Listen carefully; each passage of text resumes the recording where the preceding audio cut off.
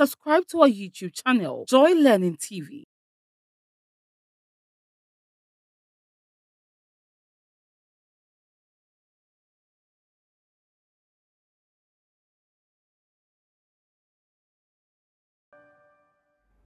Hello, welcome to your favorite integrated science class on Joy Learning.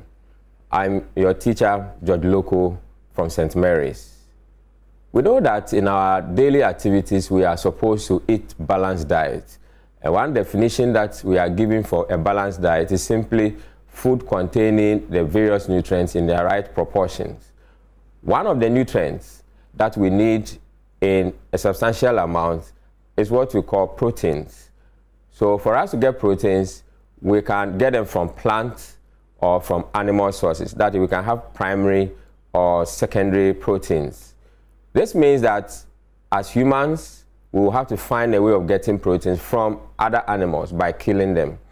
And for us to get these proteins, then what we have to do is to either go hunting, and nowadays it's difficult to get the animals from the bush, or to raise the animals so that we can eat them, we can kill them and eat, or use their parts for other purposes.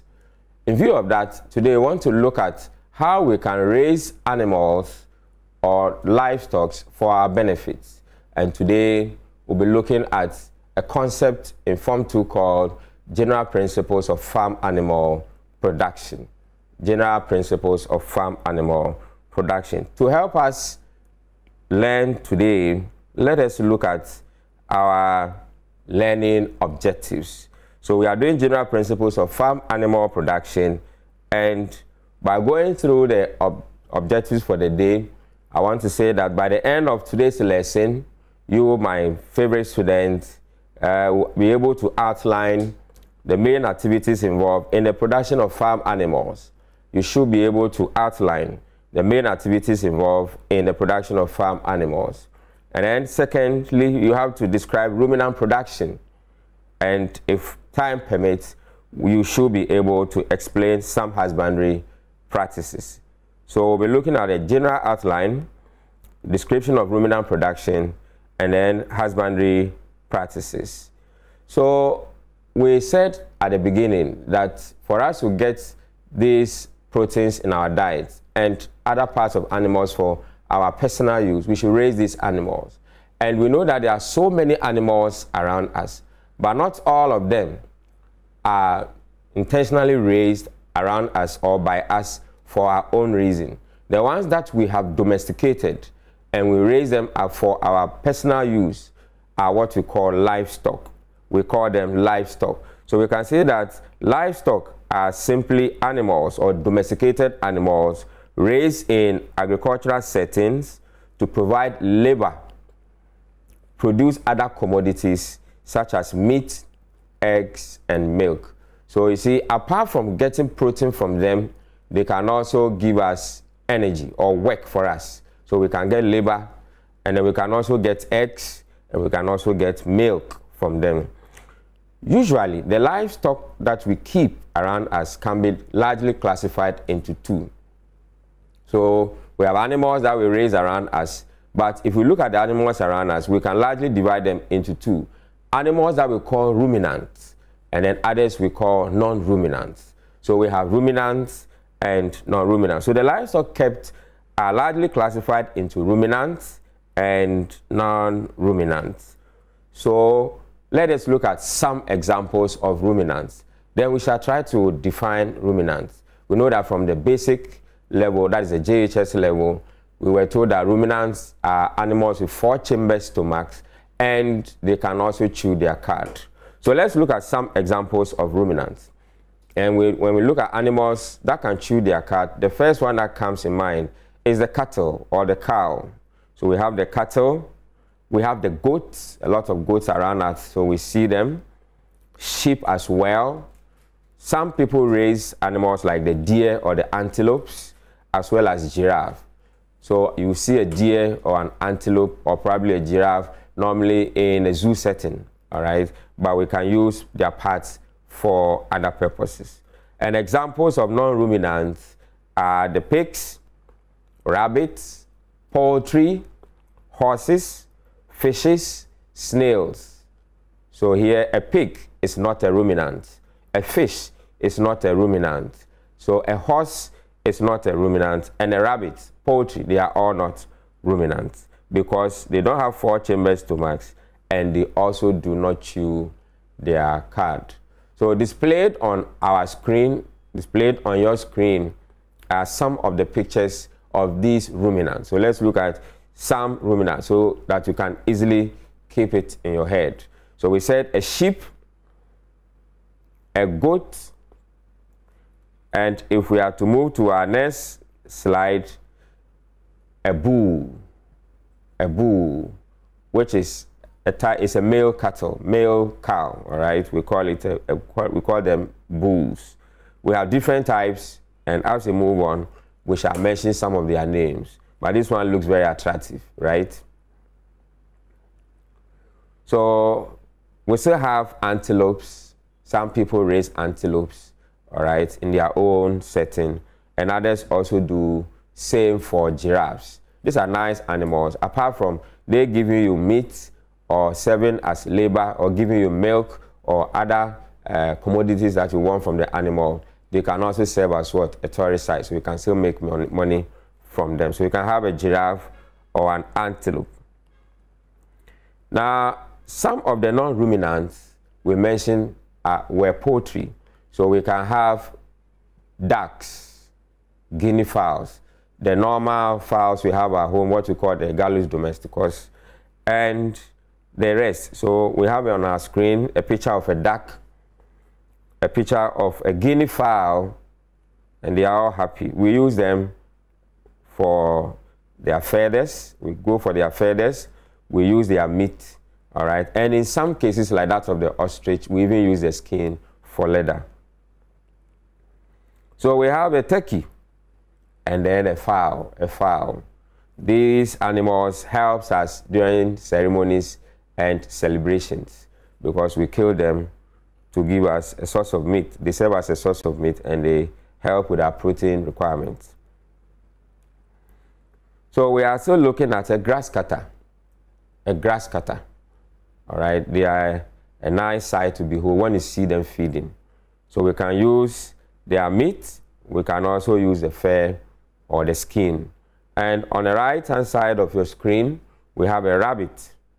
It's a very beautiful rabbit, and we can use their skin or the fur for other things.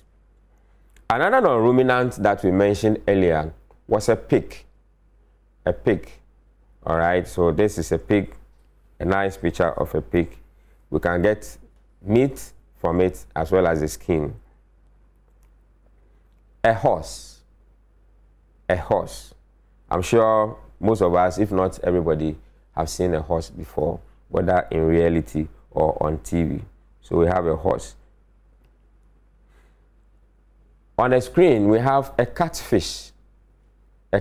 We mentioned fishes. We have different types of fishes, but a catfish is one of the fishes that we often eat, and it is important that we take a look at it because it is also a non-ruminant. Tilapia, which is another fish and is very common on the market. Snail, a snail. All right, so snails also serve as a source of protein, and they also have important minerals required by our bodies to function well. Their shells are also rich in calcium carbonate. So sometimes their shells are equally guarded, bent, and they are used to mix with the feed of animals to supply them with calcium. And they can also be used in the making of paint. So all these animals that we raise around us, we say can largely be classified as livestock. And livestock can be divided into two, ruminants and non-ruminants. So we have the ruminants and the non-ruminants. So we want to look at the importance of farm animal rearing. Why do we raise animals around us? Why should we raise animals around us? So we are going to look at some of the reasons why we raise them, and the rest I'll give it to you as homework to read around, and we can communicate from there further. So rearing animals have a wide significance, some of which are they serve as a source of food by providing essential food nutrients. So like I started, we said that nutrients requires that our nutrient requirement demands that we must have protein, and one of the nutrients we get from animals is what we call protein. So rearing animals or livestock around us helps us to get that part of our food requirement by killing them, and then we cook and we eat them. So they serve as a source of food by providing our essential food nutrients. Now they also serve as a source of income when sold. So as an SHS student who has some small backyard, you can raise some of these animals, and growing them and bringing them sometimes brings you joy. You have that happiness when you see them. But in addition to all the things you get from them, at the end of the rearing, you can sell them and get some money. So here, you can sell the animal and then you get what we call income, or sometimes foreign exchange. Some of the animals are such that we sell them to people outside and you can get a foreign currency and it brings you a lot of local currency. So here, it is good for you to raise animals, and apart from you getting the pleasure of bringing them up, you also become rich when you sell them. Right? So it is good for you to start, if you have not started, start raising animals around you. And at the end of it, you can sell them. Some people raise dogs and they sell, some cats. So whatever small thing you can do, you can also raise an animal and sell them. If the place is small, you can look at snails or rabbits or grass cutters. They are fun to be with. So they also serve as a source of power and transportation. Some animals or livestock are raised so that they will give us what we call power to plow the farm. For example, bullocks or cows, all right, or donkeys are used on farms to plow or till the land. And in this case, you don't have to use a lot of energy to plow the land because the animals are stronger than you and they can easily help you by plowing the land. So you have to fix the right equipment to their body and they will help you do it. Apart from this, in some remote parts of the country and even in this part of our world, we use them as a source of transport. So here, you don't need to sit in the car. If you have a horse, you have a donkey, and sometimes depending on whether the bullock is well raised, you can sit on it and it will carry you around. You also be happy, and they also enjoy having that interaction with us. So they serve as a source of power and transportation. Now they also provide clothes and other products such as wool and hide. Do you wonder where the clothing you are wearing comes from? Sometimes we get these nice fabrics, apart from the synthetic ones, we get them from natural sources and they are very expensive. And some of these natural things we get from the animals are what we call the wool. And we also have the hide, the skin that we use for leather, for all kinds of shoes and bags and other things that we fancy. All right, so we get clothing and other products such as the wool that they use in making the winter jackets, all right, to insulate our bodies against cold, and also hide, what we also use for the leather. All right, so they are also used for sports and pleasure. Sometimes you watch TV or you watch games and you see horses racing, all right, dogs racing. We have all kinds of animals and sports, all right, so it is a nice and sometimes a wonder, all right, to behold. When you see them, you are excited, all right, you are very excited. So they are used for sports and pleasure. And they are also used for research and medicine. Most of the drugs, if not all, were raised in laboratories and they were first tested on animals. If these animals were not there, it means that we will not have a conclusive report on them. So they are used in the area of research as well as medicine. So in the lab, they have mice, all right, they have all kinds of animals. They test these chemicals that are being generated for our benefit, all right, and other humanity, as well as even the other animal kingdom.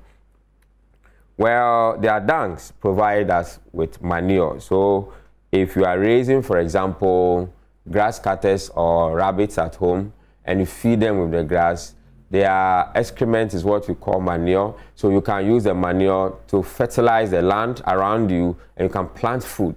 All right. So here, the animal is giving you manure in addition to even the skin, the hide, and the meat, as well as the income that you will get. So it is good to enter into the area of agric and start something small. Sometimes it's difficult, but when you start and you see that there's joy in it and you feel fulfilled, all right, and in addition to all this, you make money. And you know, money, we all like money. All right, so start something. I want to see you starting. And then one of these days, you invite me to your farm. I'll be happy to look at the things you have. So they are used for research and medicine, and they provide manure, which can be used to fertilize the land. All right, we can use to fertilize the land. So now we are going to look at some of the livestock, some of the animals we raise, and the major products we get from them. Animals around us and what we get from them. All right, for example, you will not raise a grass cutter, okay, and then you want to get an egg from it because grass cutters don't lay eggs. So the animal you raise will determine what you will get, or what you will get will determine what you want to raise as a livestock around you. So let's look at some of the animals showing on your screen. All right, we have a 2-column table. One on the left is a farm animal, and the one on the right is the product. So we have what we call the farm animal. All right, the farm animal. So we have animal here. Animal. And then the product or products. So let's look at it. We shall start with cattle. That is a cow or the bull. All right. And cows are raised for their meat. The meat of a cow is called beef. So we get beef from them. In addition to that, we get milk from them. All right. Milk is an essential material that we all take from these animals. And particularly those of you in SHS2, you know that milk is so important when it comes to that food which we call our first aid Gary soakings. So here we add milk to it. In addition to that, milk also is served during our breakfast so that we can add it to other food sources. So here we have the beef. We can also get the hide, that is the skin of the cow. All right. Apart from we getting the skin that we can use for leather, myself, I like it, even though there's nothing in it. We call it wile in our normal or local language. All right. So with wachi, you can get a nice cow hide, and then you enjoy it with your wachi, very hot wachi with hot pepper. So you have your meat, you have your milk, you have your hide, and farm manure. Cattle gives you large quantities of manure because they have large appetite for green plants. So they give you lots of manure, and you can use it to fertilize large tracts of land and produce more food for yourself. So it means animals are helping you to get manure, and you also get meat from them. You are now going to make more money from plants. All right. So farming is a very, very nice thing. Apart from it giving you money, you also get that fulfillment. All right. I tell people that there's more joy when you plant something or you raise an animal and you harvest it and you feel very happy that you're able to raise the animal, or you're able to plant that tree or whatever, and you are enjoying its fruits. So we have the hide, the farm manure, and then we can also get energy or work from them. The bullocks are used for plowing, all right? So if you go to farms where you have to weed, these days we are moving into mechanized farming, and we use animals, but now we are using machines, all right? Machines are making things very easy for us. So let's look at sheep. Sheep. Now for the sheep, we have different types of sheep and what they are used for, but ultimately we get meat from them. The meat of a sheep is what we call the mutton. So we have the mutton, and then we can also get wool, all right? The skin or the fur, all right, can be used in wool. We get wool from them, and we can use that one to make our clothing, all right, to insulate our bodies against the cold. Now we can also get the hide, that is the skin, as well as the hair, and then you can have milk and manure. So you see that manure has come again. They are herbivores, all right, and they are ruminants. They eat grass. So apart from they eating the grass and manicuring the grass around us, you also get nutrients from them. You can use to refertilize the land for more plants to grow for you. So we have the manure, and then we can also have the goats. goat meat. So nice, right? Goats. Now, goat also gives us meat, the chivon, and then we can also get the hide as well as the milk, and we can get manure also from goat. So you see, even the first three we have mentioned, apart from the meat, the skin, the hide, the fur, and other things, you get manure, all right? Manure. Okay, so you can get milk from cattle, you can get milk also from sheep, and you can also get milk from goats. There are certain goats they raise for milk. They are very, very rich in when it comes to producing milk. Now, let us look at pigs. Pigs. Some people call it brachas. Pigs. We get meat from pigs, what we call pork, and then meat products, all right? You can have your sausage, and then you can have your smoked ham, and the rest. Okay, so depending on what you want to use the meat for, you can use for all kinds of things. People like pig, the pork, and it's very nice, you know, with fried yam when it's very hot. So you can have the bristles for brushes, all right? The affair is very short, very, very hard, so they use it for making brushes, so that you can use it to brush your hair. But I also have the synthetic brushes, so take note of that one.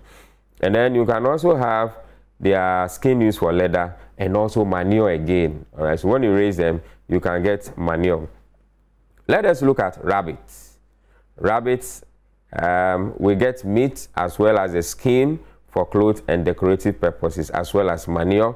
And for poultry, we are looking at the fowls. We get meat, we get eggs, we also get feathers for stuffing pillows and poultry manure. So if you raise animals, you always get manure as a byproduct, and you can use it to fertilize the land around you and plant other crops, all right? So it is good to raise animals around you, and you will be very happy you actually raise them, okay?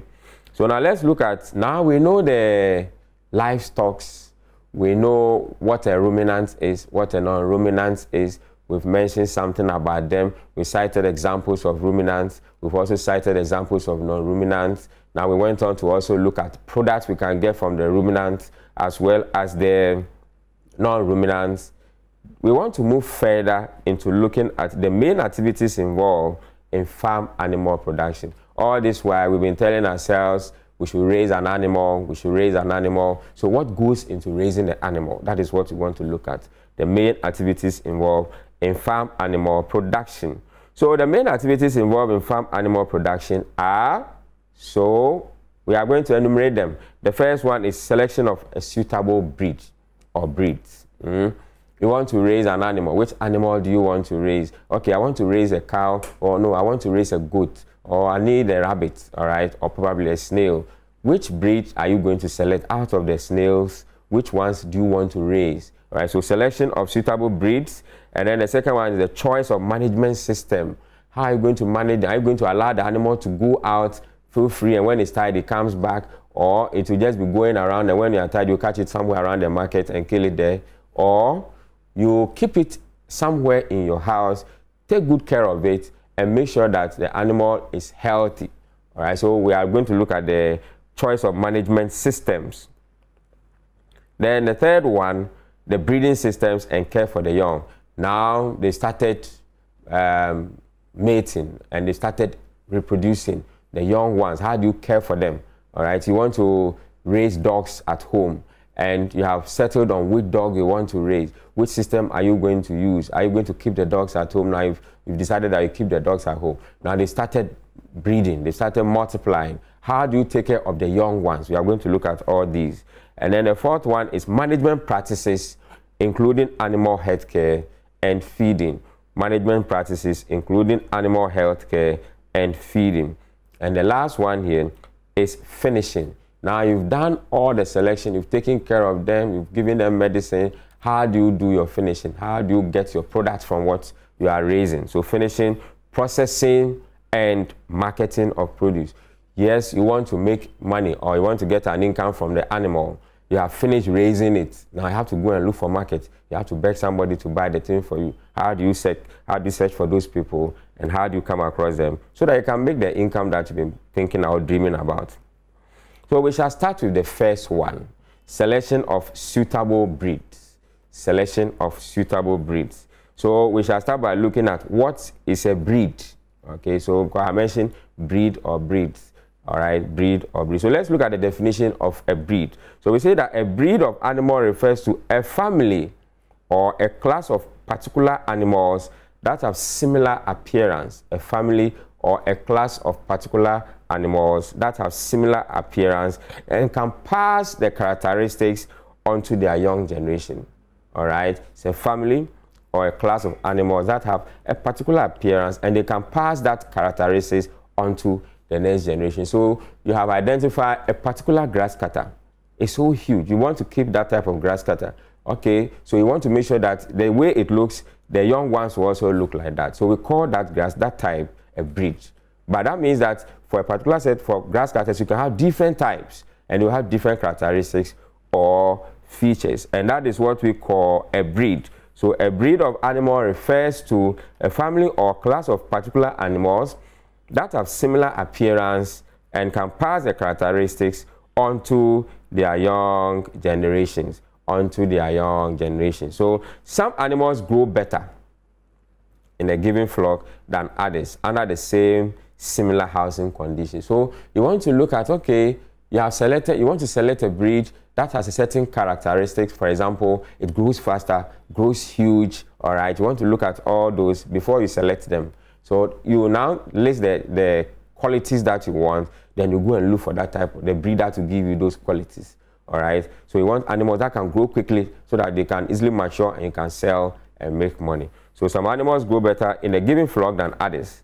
All right, under the same similar housing condition. You will see this when it comes to raising of goats and sheep. You have some 2 or more sheep, maybe from different people, and when they are put together and you watch them grow and they are multiplying, you'll be surprised to see that others grow faster and the others look stunted. Not that they don't want to grow, but it's the gene that is limiting them. All right, so we've had what we call proliferation of recessive alleles or genes. So that is what causes that. So you want to avoid those things, and hence you go for a breed that will give you a superior quality. All right, a superior quality. So farmers with the proper record keeping can select the best breed within the flock for breeding. So here you keep records. Okay, you have come across animals with this type of character. That is what you want, and you want to raise that type of animal. So you have to keep the record before you can make references to the features or the characteristics. Then you can go and get a new one to join what you have, and you start breeding them. Sometimes good performing breeds from other farms are brought and mixed with the flock to improve the breed. So maybe you're already in breeding. You are a young boy, you are a young lady, you have some goats and you are bringing them up, or you are rearing them. But you realize that the output is not that good. So you can go to a friend's farm or another person who owns goats or sheep. They have the same or higher or superior characteristics or qualities than what you have. So you go and bring 1 or 2 out of that, and then you buy them. Actually, you buy them, and then you come in and you add it to what you have. So as they breed or they copulate, they infuse their characteristics, and then you see yours also flourishing. So we do that when it comes to selection of the breed, and we do that so that we can have an improvement in the performance of the animal in terms of the product. So you want to have what you call an improvement, maybe in terms of the meat quality, or in terms of the carcass, the size, the meat, or the eggs that is producing, or the quantity of milk you want to get from them. So you go for these characteristics, and then by record keeping, you can go and then look for these animals to improve your yield, and you make more money. All right, the income goes up. So if you don't do this, then you have what you call inbreeding. So you have animals from the same small nuclear family, they keep multiplying. So here, the same male is mating with the mother, the daughters. All right, so you have what you call proliferation of alleles, recessive genes.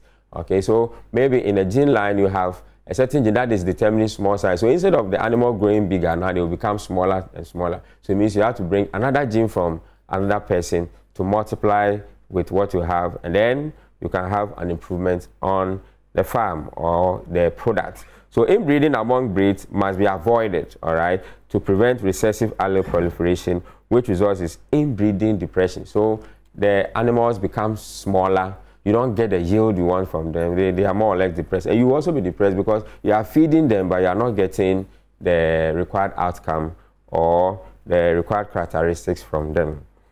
This is characterized by weak offsprings and poor growth rate and birth deformities. So if you keep breeding the same set of animals, same mother, all right, the same line, you have what you call inbreeding, and that results in deformity. So some of the animals will be born with diseases or congenital diseases, and you have to deal with it because it is expensive to manage those animals. They are naturally sick. You're taking them to the vet all the time. Vet will also have to come to farm and be administering drugs as well as injections, and that means you are losing a lot of money.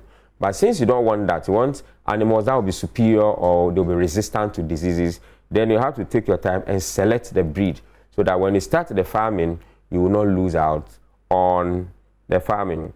So you want to avoid slow growth rates as well as birth deformities.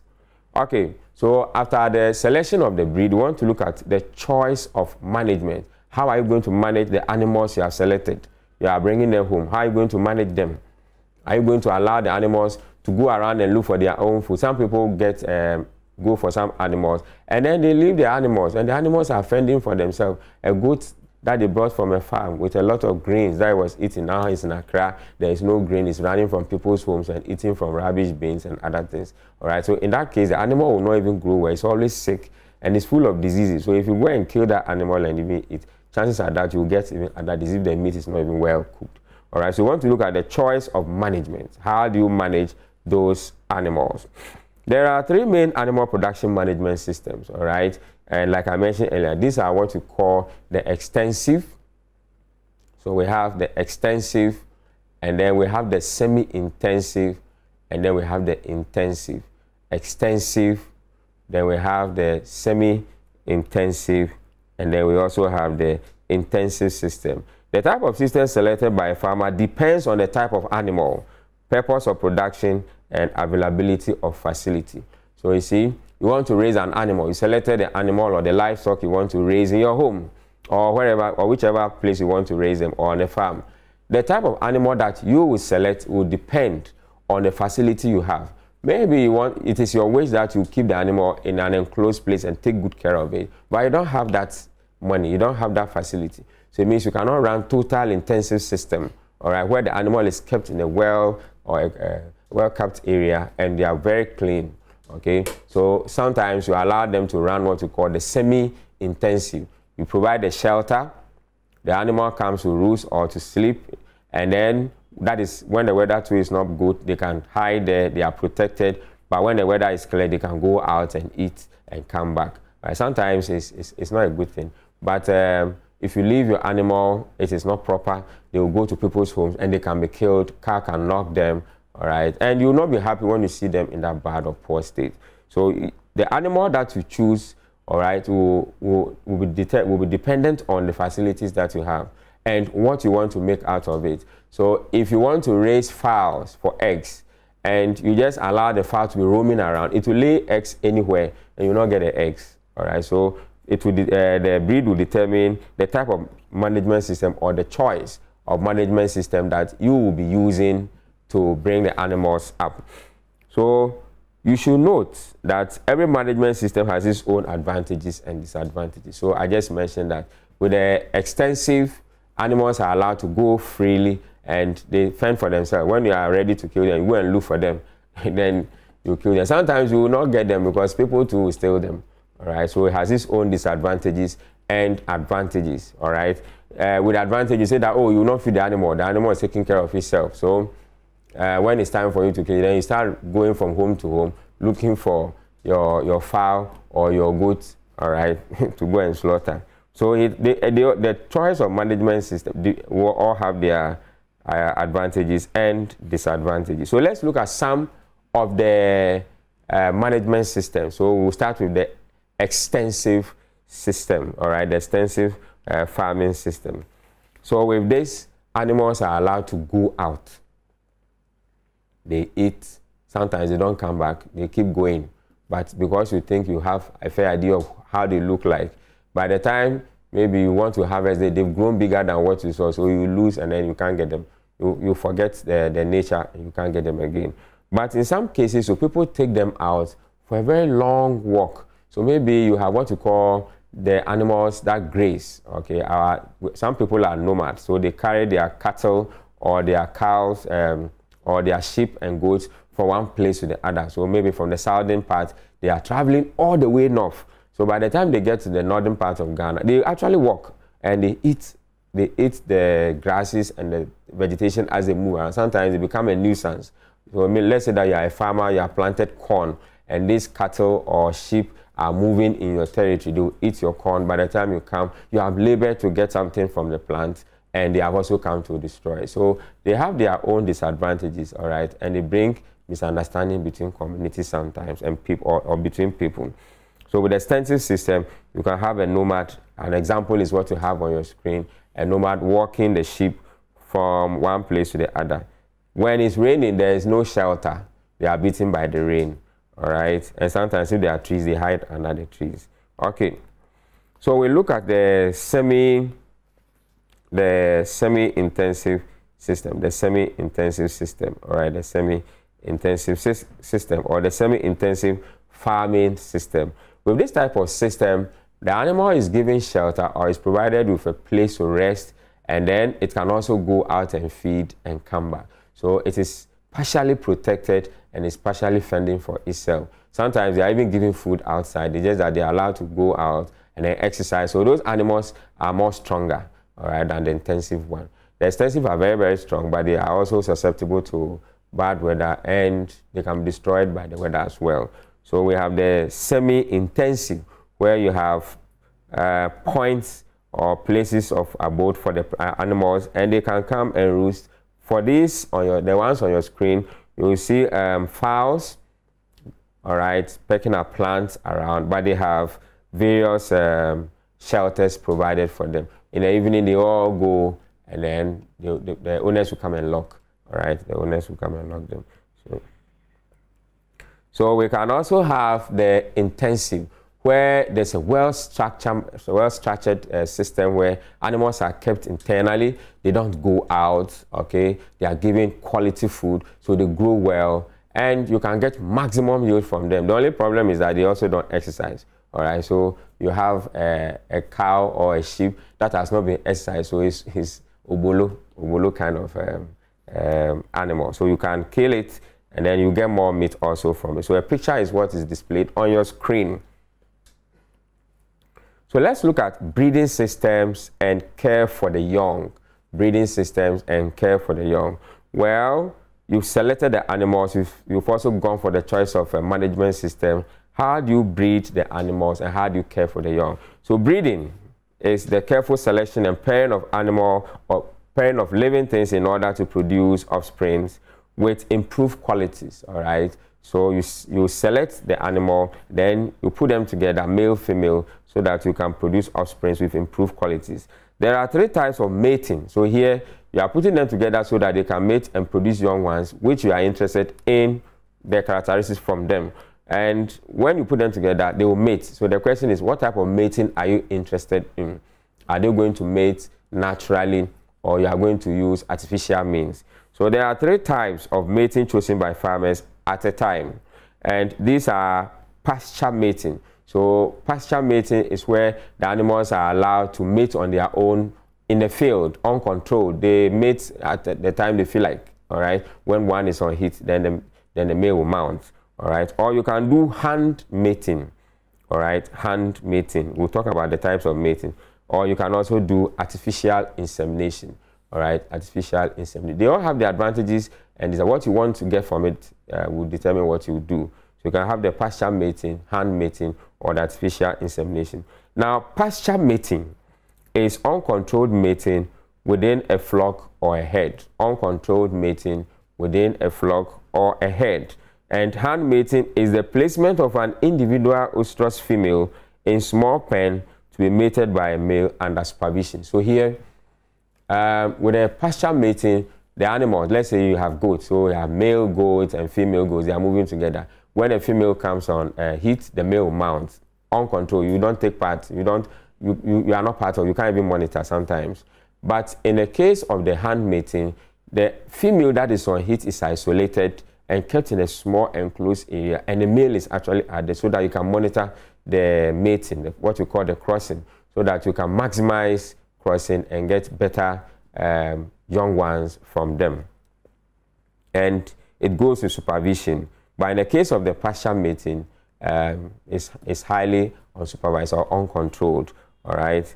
So that's what we do. Now, in the case of the artificial insemination, all right, that is a high-tech system. Artificial insemination is the process of collecting sperm cells. So you collect sperm cells from a male animal and manually deposit them into the reproductive tract of the female. So here, the male is somewhere, the female too is somewhere. You don't necessarily need the two of them to come and mate. All right, you can artificially collect the sperm cells from the male. There's a way they do it, there's a technique, all right? And then the sperm cells are treated and they go and inseminate it into the female, all right, for fertilization. And you get a very high yield when it comes to artificial insemination.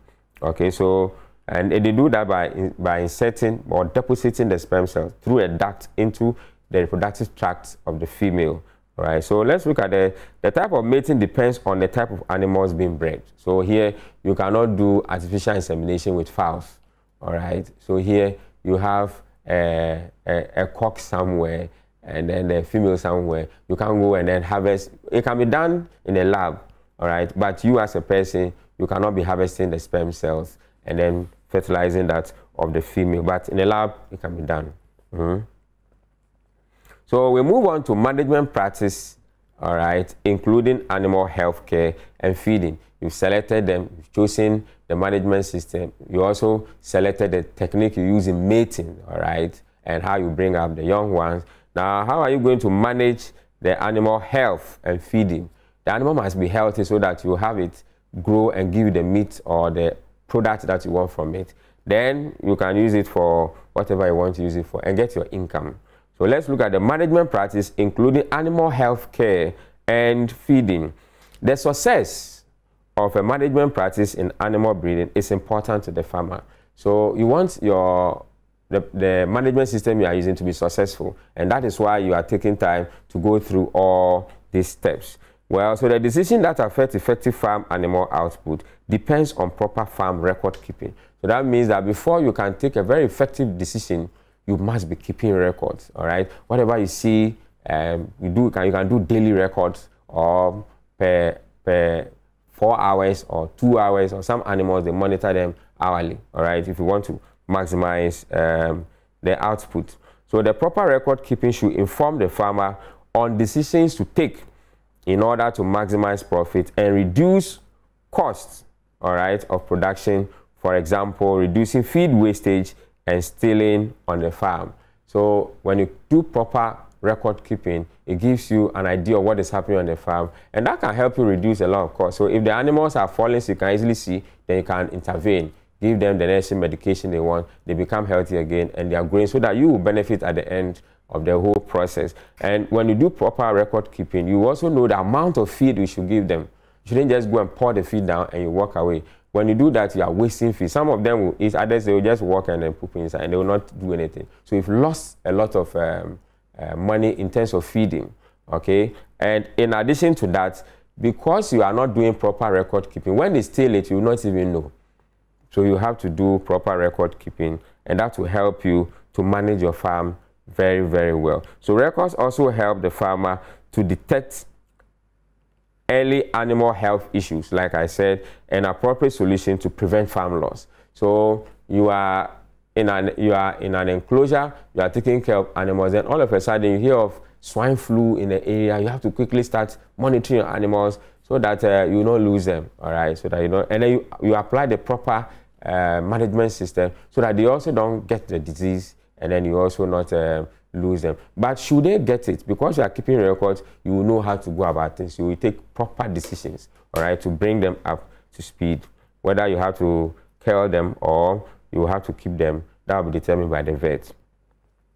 Well, so this involves the farmer going through routine husbandry practices, for example, deworming. So some animals, you have to deworm your animals frequently, all right? There are times of the year or in the course of their production that you need to deworm them, all right? And some you have to castrate, okay? Some of them you have to castrate, and normally you keep some, those which are healthy, to do the mating for you, and the ones that you are not interested in, you castrate them so that they will not have certain odor, and they also grow bigger for you to harvest. Now you can do docking, all right? Docking, you dock their ears, all right? And then you can do dipping. And then the feeding strategies you can also use to improve breed performance. So that you know that some animals, you need to feed them at this point, or this quantity of feed is what they need. You don't just pour it. And this comes by looking at all the record keeping and applying effective decisions, all right, to improve upon the yield. Now you have done all these. How do you finish your farming process? So let's look at finishing, processing, and marketing of produce. Finishing, processing, and marketing of produce. So depending on the farm product, the farm animal could be sold at a tender age or when mature. Some animals are sold when they are young, others are sold when they are matured, all right, depending on what the market is looking for.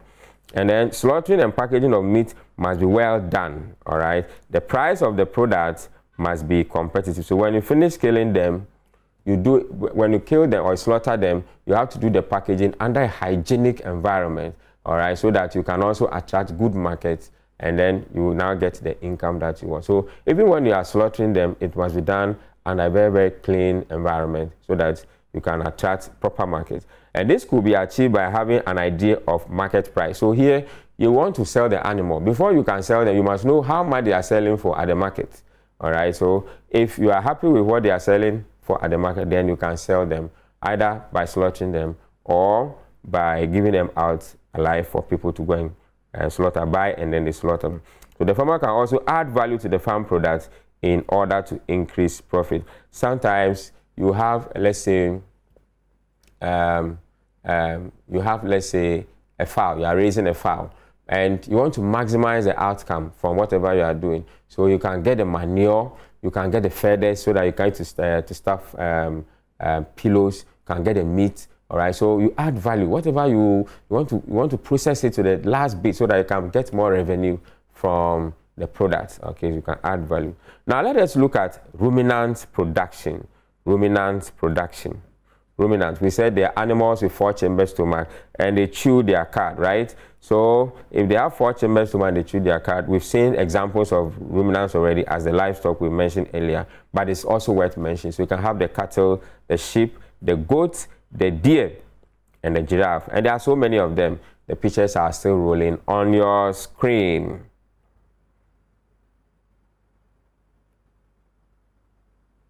So these are all ruminants, all right? They are ruminants. Now let's look at the management practice in ruminant production. Now when it comes to breeding, this is the mating of carefully selected and female livestock in order to produce young ones for food or income. So the breeding is the mating, all right? So take note of that.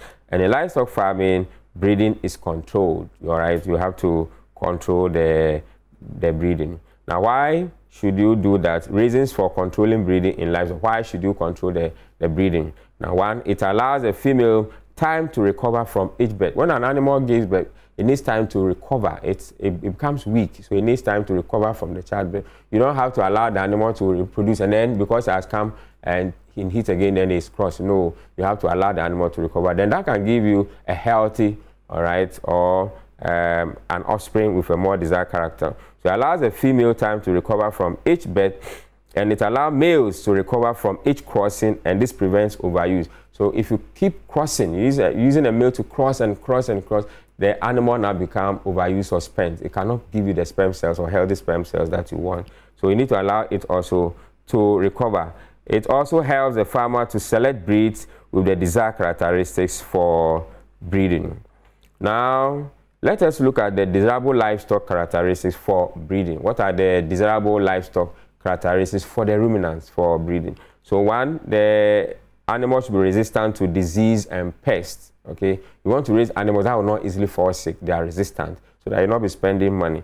And then adaptability to changing environmental conditions. Some animals cannot stand slight change in environment. When the temperature becomes very cold, they die. Or when the temperature becomes very hot, the weather becomes very hot, they can also die. So adaptability to changing environment. And then you can also have early maturation or fast growth rate. That is what you want, so you can get to the meat. And feed efficiency. They're able to convert the feed to meat. When they eat, they're able to give you maximum output from the little feed that they take, all right, in terms of muscle and So we will also get high milk yield, all right, high milk yield, and then we can also have high meat yield, and then better quality carcass and productivity of animals, So we look at types of breeding or mating, depending on the type of farm management that you are using. So we said you can have different types of mating or breeding. We said you can have the pasture mating, and then you can also have the hand mating, you can also have the artificial insemination. So let's look at them briefly, and we'll see what we can get from it. So pasture mating, or what we call pasture mating or pasture breeding, is a random mating of livestock in the field. In this method of breeding, the males move with the females, and mating occurs when the female is on heat. This breeding is not controlled. So here, the male crosses the female when the female is on heat, and you don't have total control over it. You cannot even monitor when the animal comes on heat and it's crossed. So the problem associated with this pasture breeding is that the male may ignore young females. So you can have young females and the young older females coming on heat at the same time. The male will ignore the young ones and go for the older females for crossing them. The time for the younger ones will pass. Maybe you want them also to reproduce for the number to go up, all right? And it results in undesirable offspring. So you are going to have same gene being reproduced, and you lose the quality with time. And that brings what we call the depression, if you remember. However, it is less labor intensive. You don't take part in anything. The animals, they themselves reproduce, and you are interested in, oh, it has given birth, the number has gone up, you are happy, then you shout. But sometimes you don't get what you want from them. So this is a typical picture of pasture breeding. They are eating, and then the male mounts the female because the female is on heat. And for the artificial insemination, the spermatozoa or the sperm cells from the male are artificially inserted into the female reproductive tract using gadgets, all right? And that means that you will need somebody who is trained. If you are not trained, you can't perform that.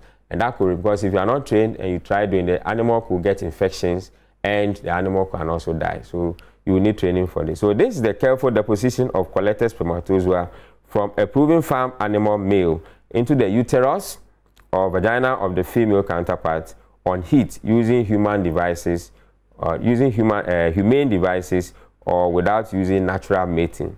All right, so you have to use machines. So a picture of it is showing here. There's a cattle that is on heat, and they are artificially inseminated. So they use gadgets, right? They study the nature of the vulva and the color and the secretions before they do this artificial insemination. So you need proper training to do this. Now, they also have the advantages, all right, and some disadvantages. Let's look at them briefly. Now, it prevents venereal diseases. There is less wastage of semen. It produces healthy offsprings. It improves the general stock rapidly, and it enables the farmer to select desired traits, all right? So the advantages are quite many. You get so many things.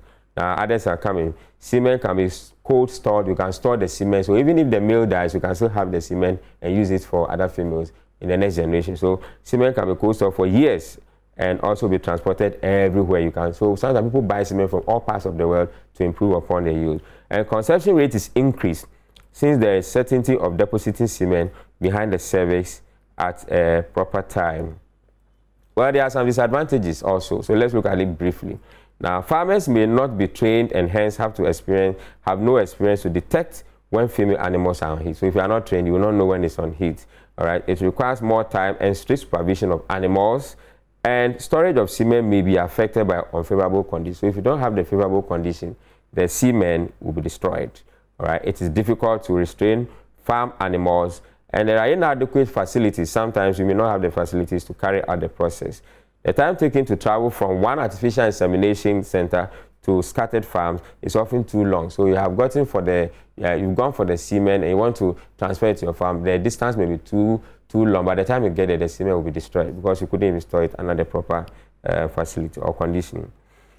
In summary, what we have done today is to introduce ourselves to farm animal production, general principles on farm animal production. And what we said today is that farm animals are animals raised on farms for their meat, dairy products, eggs, or bring the farmer income. and we cited examples of farm animals as fowls, ruminants, non-ruminants, and the rest. And the main activities involved in farm animal production, we say you should have selection of suitable breeds, choice of management system, all right, feeding and health care. Then we also we ended it with how to get the animal products on the market. So these are the few things we have done. So soon, our time is about. Let's finish wrapping up. Breeding systems and care for the young, management practices including animal health care, and finishing process and marketing produce. So that is what we have discussed today. So I cannot sign out without giving you an assignment. So your assignment for today is for you to define the following. Please read more and then ask more questions, answer more questions. You can also share it with us. All these videos will be on the social media. You can have it on my Joy Online, YouTube, all right? It's on YouTube especially. And you can have it on other Joy Learning social media handles. You can get to there. So define the following: farm animals, ruminants, artificial insemination. So soon our time is up. I am George Lokko, your integrated science facilitator from St. Mary's Senior High, Kolebu. Thank you.